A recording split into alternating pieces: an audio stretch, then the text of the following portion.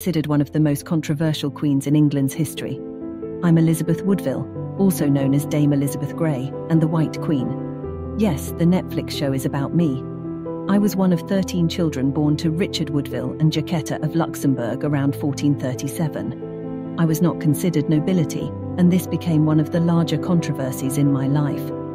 I first married Sir John Grey, a Lancastrian loyalist, and we had 2 sons.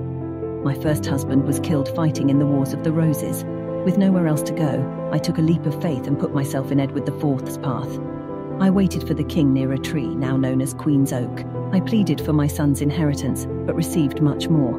Edward IV fell for me and my beauty, and we married in secret. I know it sounds like a fairy tale story. After we eventually revealed this news to the public, my marriage to the Yorkist king in 1464 sent shockwaves through the English court, intensifying political turmoil that